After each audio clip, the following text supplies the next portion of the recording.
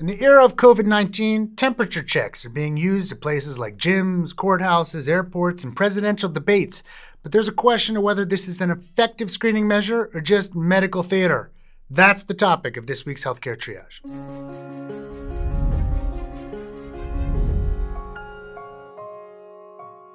Many places are using infrared temperature guns, which tend to work fairly well under the right conditions, but problems can arise if they aren't appropriately calibrated or used in a consistent manner, and results can change based on things like humidity or rainy weather or something else that changes a person's skin, like sweat. They are also less effective when used to scan crowds, which is being done in some cases. So many other issues with this screening method too. One is that commonly used fever reduction medications, like Tylenol, can mask a fever without being disclosed. Another is that lots of people infected with COVID, even if they exhibit symptoms, never have a fever. This is true even in some who get very sick. And the biggest consideration is that a number of people infected with COVID-19 are totally asymptomatic. That means they don't show symptoms, including fever, so temperature checks aren't going to stop them. This is also true, of course, for pre-symptomatic people who are infected, but whose symptoms haven't yet begun. This is a big deal because it's been estimated that these groups account for more than half of COVID-19 transmissions. Also, look, when you have a fever, you usually feel pretty crappy. It's likely that many people who have a fever already know they have a fever and hopefully have correctly decided to stay home when they are sick.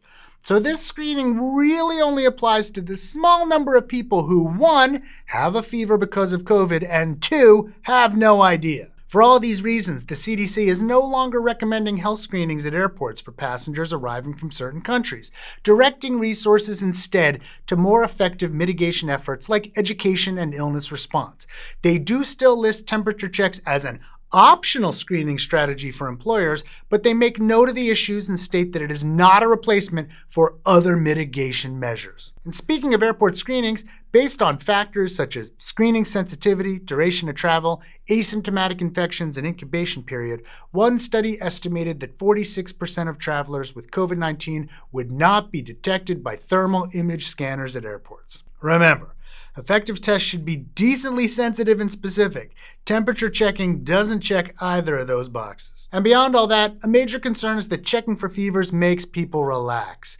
Taking reassurance from a normal temperature read, or from knowing that temperature checks were in place at the event or establishment one might be attending, means one might compromise a little on other measures.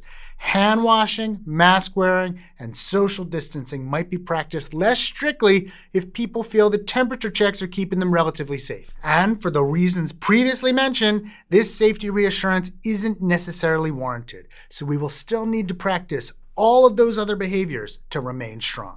None of this is to say that checking temperatures is useless. Sure, temperature screenings on their own are not an adequate COVID-19 mitigation measures. They are, however, an additional layer of protection that, when combined with other layers, contributes to our mitigation efforts. They may also serve as a reminder to people of the situation we're in and that we're all undertaking efforts together, which is a useful public health measure. If we rely on temperature checks alone, we're in trouble.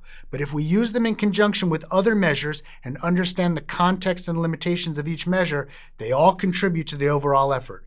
More remains better than perfect. Hey, did you enjoy this episode? You might enjoy this other episode on FDA approval of the first at-home COVID test. We'd appreciate it if you'd like the video and perhaps subscribe to the show down below, and think about going to patreon.com/healthcaretriage, where you can help support the show even during a global pandemic.